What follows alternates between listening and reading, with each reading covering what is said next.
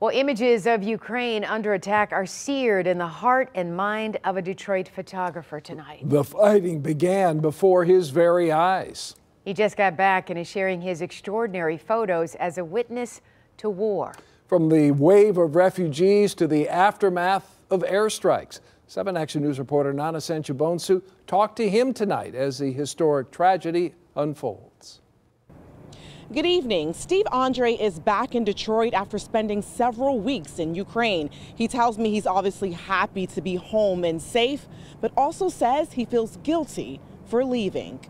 Where does the guilt come from? Why do you feel guilty? Because I got out. I'm basically here in this place. Back home in Michigan, while thousands of people in Ukraine are still trying to leave a war zone. Women and children basically just outside and freezing for hours and hours and hours on end. This is one of Steve Andre's last memories of Ukraine as he headed towards Poland's border. Every night there would be air raid sirens, there would be explosions you could hear in the background. We spoke to Andre almost a month ago while he was in Kyiv. For over 5 years, he's been using his camera to capture wars. I've been going to the Ukrainian front lines in the east in the Donbass region since 2017. But he says this time around, things were different. It's just a different area. You don't expect it to see in a capital that has a population of almost 3 million people. He was able to snap several shots while also trying to make it out. So they knocked out the broadcasting ability. Andre took photos of the deadly TV tower attack in Kyiv after Russian troops fired a missile. Here's another photo of damaged buildings across the street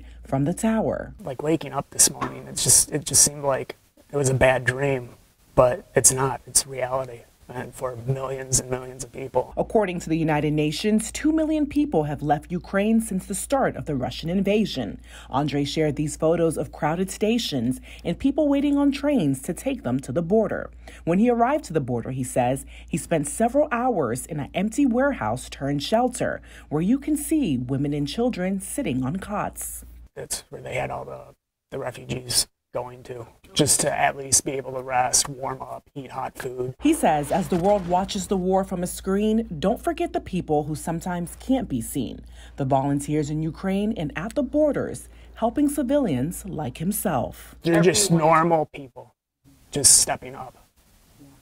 So it's just incredible. Steve tells me he does have plans on going back to Ukraine, but right now he's working with a close friend and they're collecting medical supplies to take back to Ukraine very soon. I'm Nana Senchubonsu for 7 Action News. Heartbreaking and inspiring at the same time. Thank you, Nana.